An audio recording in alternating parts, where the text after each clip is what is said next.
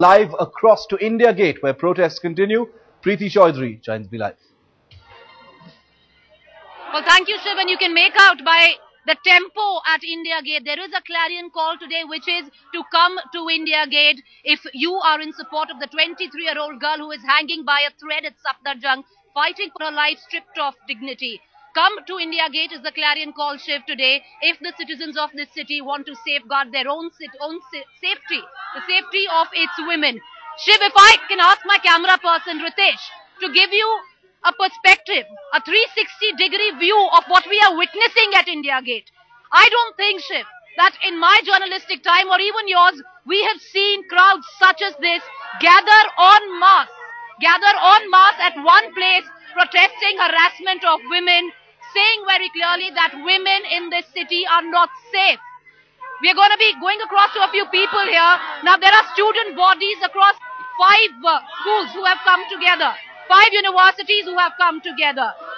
Majority are the ones who have come in from JNU. Remind you, Shiv, these were the people who were beaten today morning, beaten when they were going to present a memorandum to the Chief Minister of the state. They were rained lathis on, water cannon was also sprayed on them. Those kids are here now, and now in numbers, Shiv, numbers are talking. Let's go across and talk to a few people here today. Hi, can you tell me, in the morning you guys were rained lathis on. You guys were rained lathis on, there was water cannon being used for you. Why do you think it's happening? At one point, there are these politicians who are going on making one speech after the other. And all you guys were doing was going across and putting a memorandum to the Chief Minister.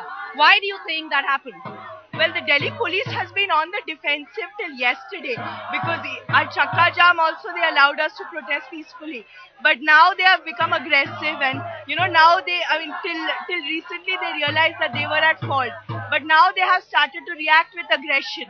So this is what is happening. So what's the clarion call? It's come to India Gate today, is it? Yes. That's why we're here. Because, now that the Delhi police is getting aggressive on us, this is the time to fight. So. I understand. What do you, for all the girls who are watching this in this city, what's your clarion call? What do you want to say to them? All the girls who are watching this, all the girls who are watching this, all this increasing instances of rapes, I don't think so.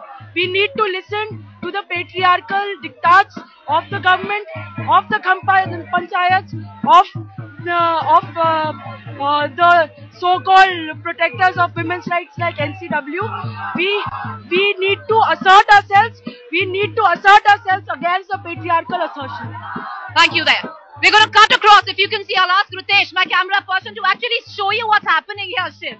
This is now taken a completely different turn. What we are witnessing here are crowds, not less than at least 2,000 people. They're all surrounded here. There are various kits being organized at one end. Multiple universities have got together after what happened today, Shiv.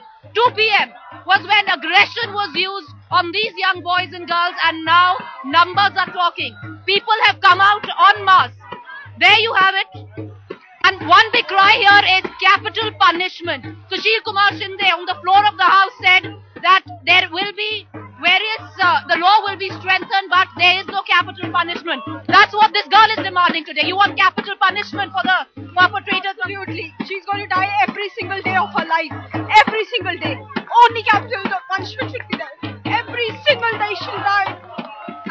As a girl who is in a part of this city, what do you feel today? Do you think it's a day of reckoning? If I have fear, even men should have fear before raping. What is your clarion call today? What do you have to say to the people of the administration of this city? Please wake up, because it is not about only one day that is happening. We cannot come out. It is about each-teaching. It is about people staring at us. It is my body and I'm not ashamed of it. So please wake up and take an action about it.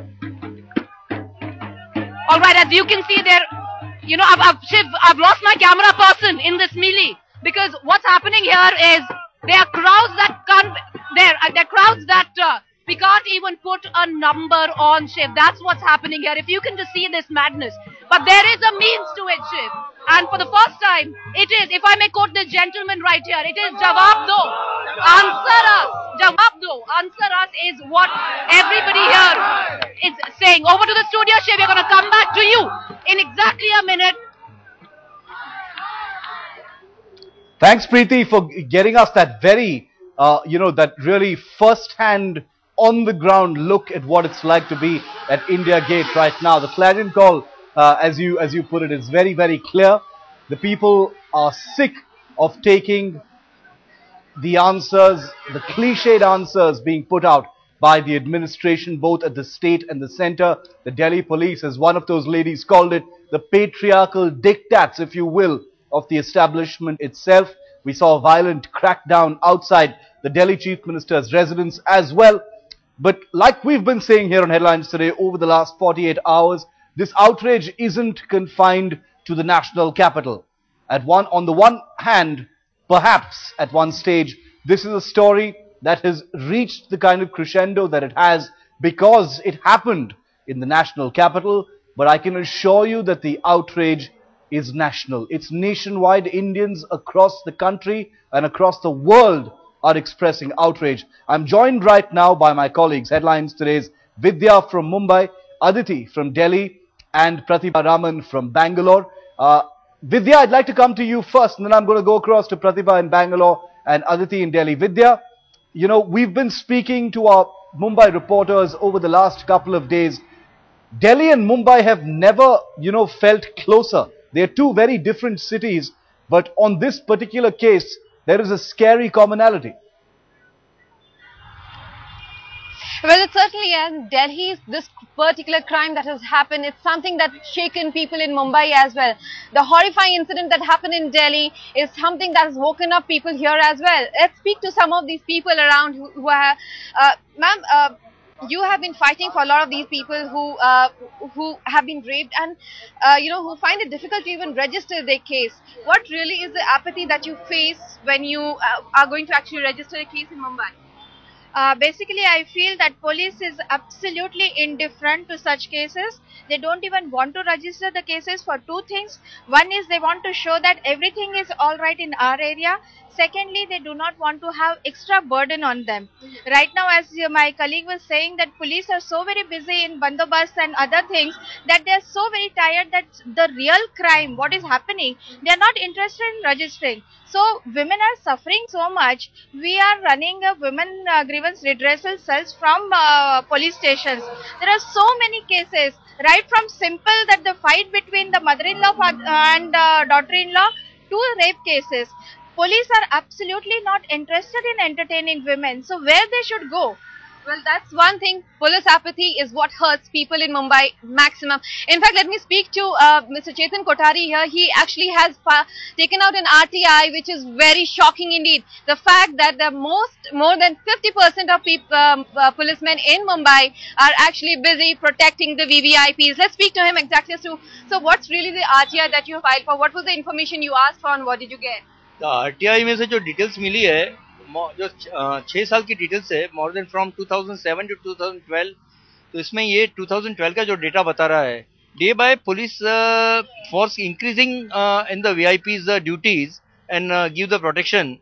2012's data is showing approximately 28,420 police force busy with the security for the VIPs. And that is out of 46,000 that are actually the strength of Mumbai. Yeah, but it means more than it is a 60% police force busy with the police that VIPs duties.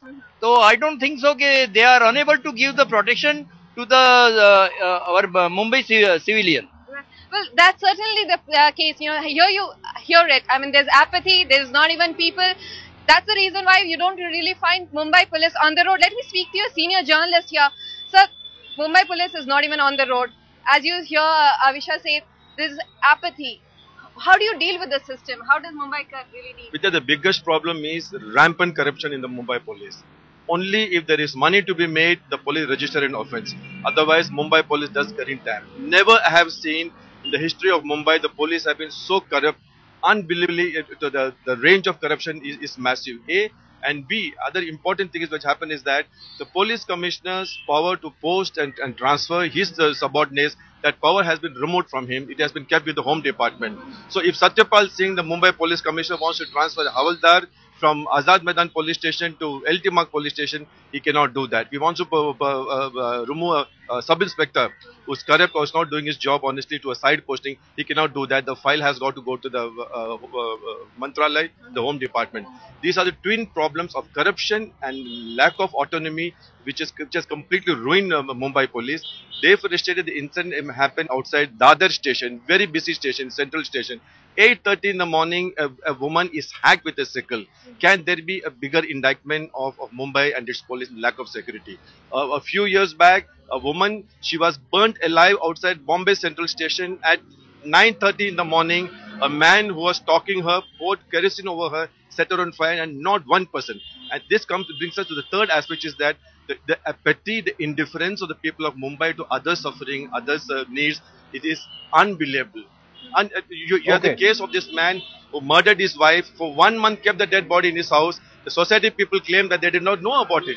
This is the biggest problem in Mumbai. It's just not the apathy from the Mumbai police, but also among the Mumbaikars itself that the apathy lies, and that's the biggest reason for people really suffering in Mumbai. Well, it's a story that has nationwide impulses, nationwide response. People are angry right across the country, and what we're doing here on Headlines today is giving voice to our viewers as well. We've got a caller already. We've got numbers flashing on the bottom of your screen. You can call that number. We'd like to put your voice on air. Renu from Bangalore is on the phone line with me. Renu, what's on your mind?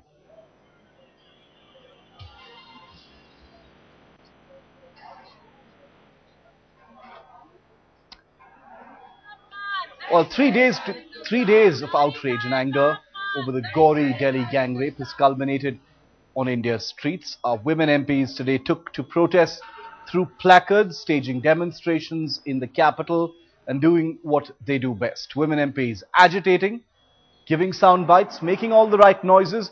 But what's different about their protest this time over? Nothing. Platitudes and politics has erupted over this raging issue.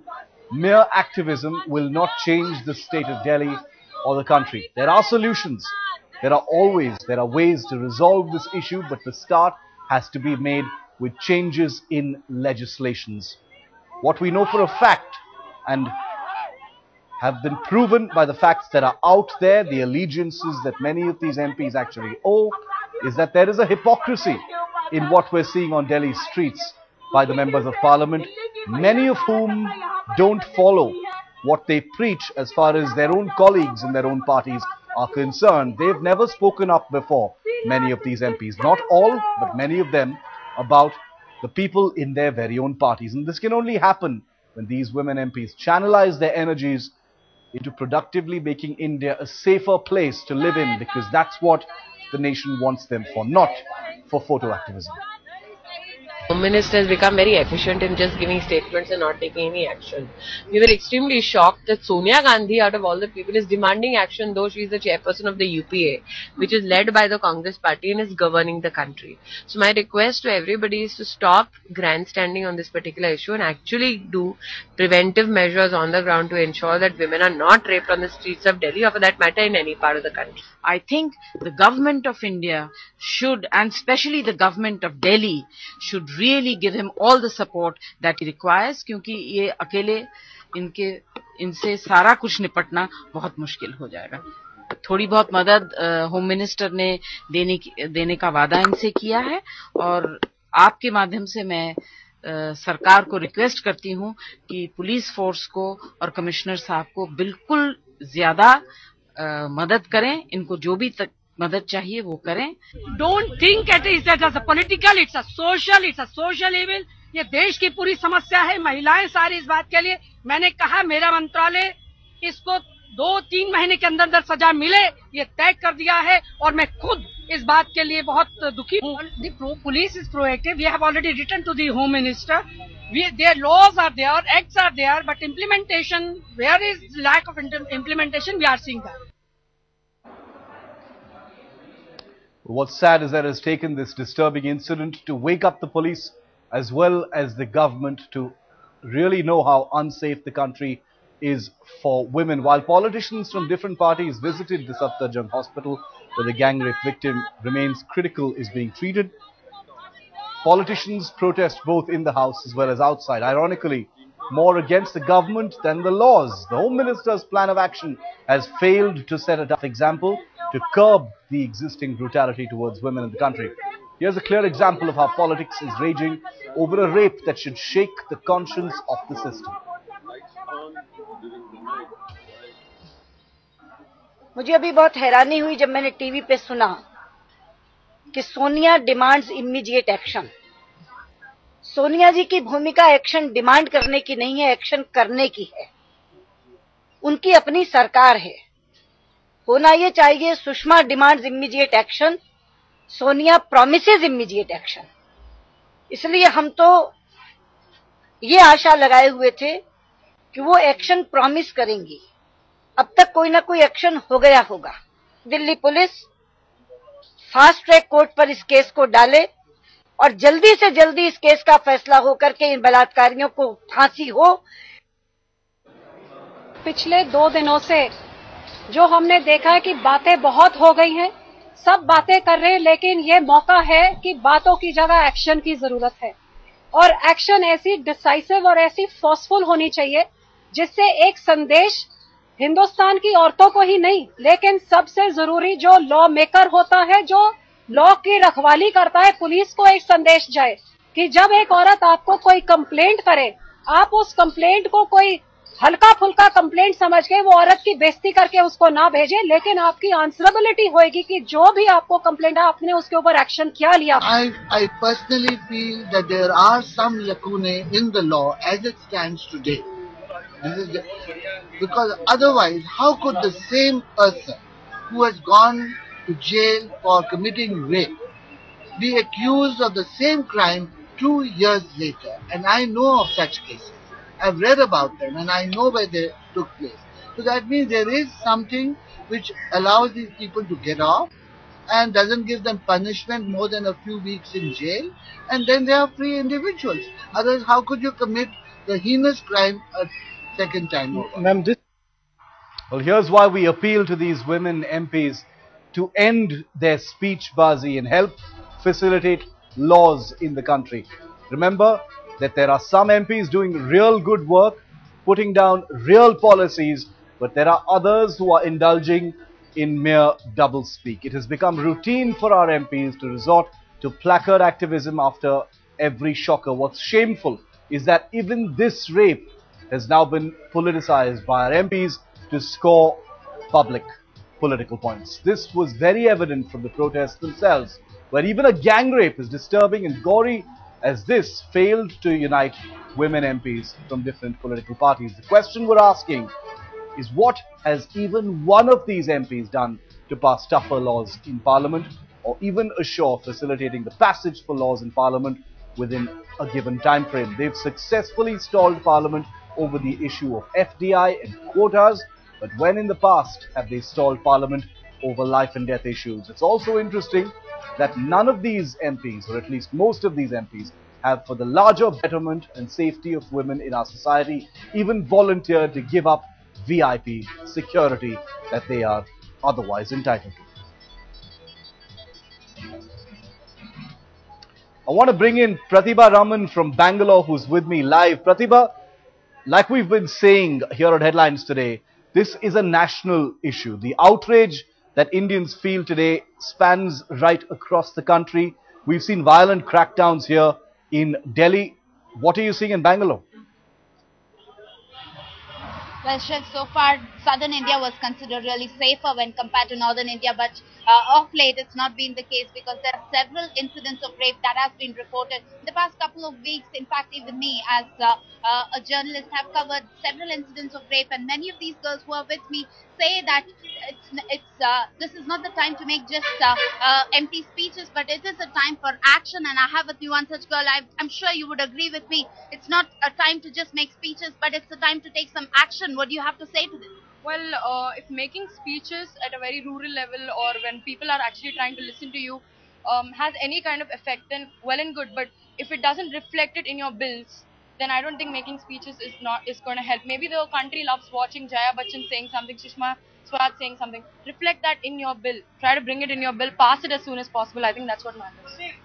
And all these girls are asking for some kind of amendments in law. It's not enough to just arrest them and just be quiet about it. These girls actually demand something more in terms of action, so that there wouldn't be any more culprits who would actually go ahead and have this kind of a heinous crime to commit. Wouldn't you agree with me on that? Yes, I would definitely agree, because we've gone way past the time where, we analyze statistics and we analyze as to what could have been done to prevent. We need to work on stringent laws, and we need to make sure that women are safe, because when in the capital such heinous incidents can happen, it can happen anywhere else in the country. And it's not just that, Shiv, many of these girls, especially after such kind of incidents, are skeptical about stepping into an auto rickshaw or stepping into the bus. They no longer feel safe. Would you consider Bangalore is safe now? No, according to me, when it comes to auto rickshaws, I feel I'm in any kind of danger at any moment of time. Every time they ask for increased amounts, and it's really irritating because they do not go by meters. And not just that, the rules which go, they never follow it. Absolutely. Nobody really follows the rules, and everybody is harassed. Okay. That is the call of the hour here, and they want some action, immediate action now. Well, at least until 6 o'clock, we're going to keep our phone lines open here on Headlines Today. That's the number you've got on your screens. The question we're asking, it's plain to see there on your screens. Does the speech giving, the soundbite activism of several, not all, several members of parliament that you've seen today actually mean anything, considering they don't really do very much else in parliament about rape until this was taken up by the media in such a big way? Ishwar is a caller. He's on the phone line with us from Kochi. Ishwar, what do you think? Sir, the situation is that, it is very volatile situation that is happening.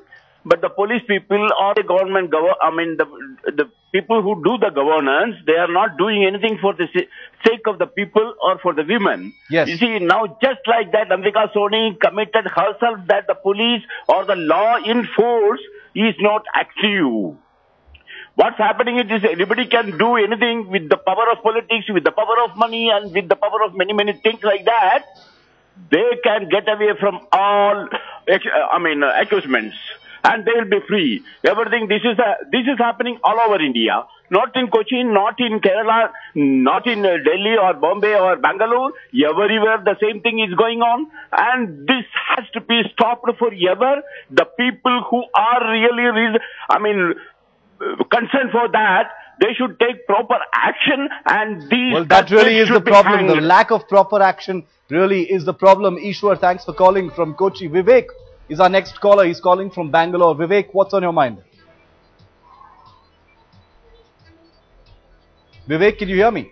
Yeah, I can hear you. Go ahead. What do you want to say? I was just watching this program, and I've been following up this case for the last 3 days. I have certain things, and I really believe you should not edit this. Go ahead. One, I was seeing Sushma Swaraj making statements about Sonia Gandhi should take action, and I don't think so. This is the right thing that the MP should do with their stature. I do believe that Sonia also should put in her, her foot in and look into this matter as soon as possible and put some permanent action to this.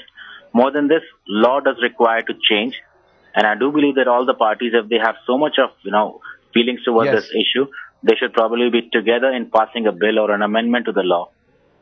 And those are all suggestions that have been put out there. We know what you're saying. We agree with everything that you say.